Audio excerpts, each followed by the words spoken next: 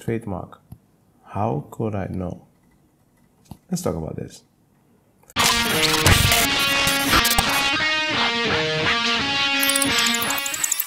Hi, my name is Martisz. I make daily video about business, legal, and intellectual property. What is intellectual property? Think about trademark, copyright, and other intellectual property. In this video, I want to talk about how could you know there was trademark on something. It's important to understand how the trademark system works or how the intellectual property system works.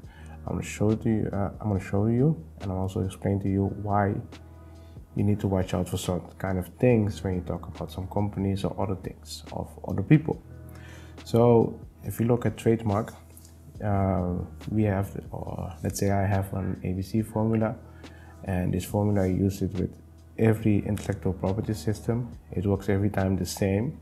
You always need to think about, okay, you have A,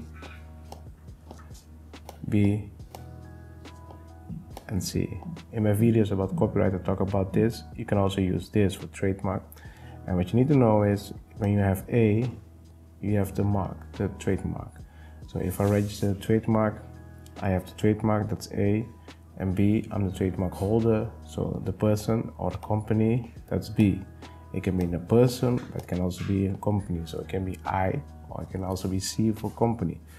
Same apply for C, but what is C?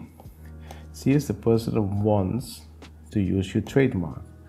Wants to use your trademark. Think about someone that is asking you permission to use the trademark, or someone use your trademark without your permission.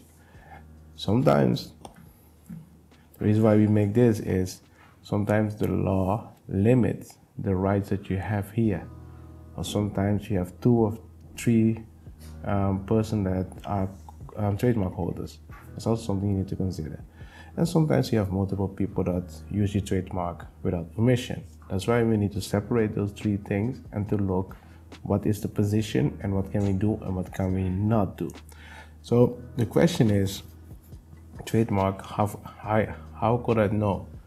If you ask yourself that question, that means you are C and you use someone's trademark without the permission. So you are C, someone else's trademark, you use it without the permission. The question is, how could I know? Another thing is, for every trademark, they are registered in a database. You can just find out what kind of trademark it is and who the trademark holder is. That's simple. If you look at copyright, you don't have that because it's difficult to find. So if you look at trademark, you need to register your trademark in order to get one.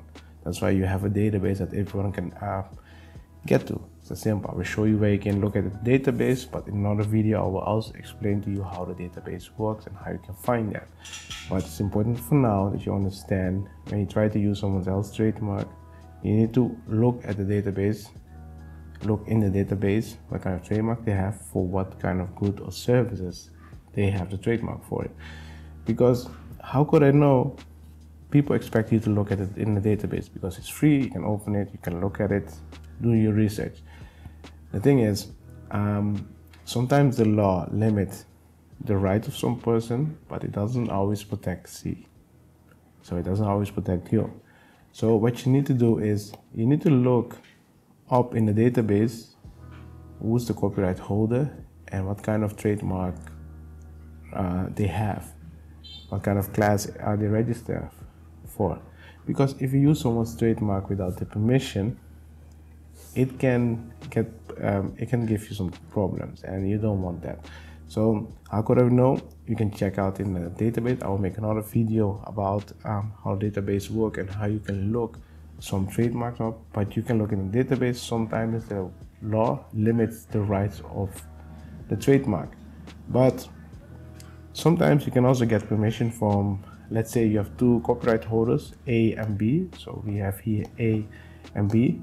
One is giving you permission to use it, and B is saying, hey, you're not allowed to use it, but you already have permission, so you don't have to worry about that. So you don't have to answer that question, but because you already have permission. But what you need to remember is, how could I know? Just look in the trademark database and you can look it up.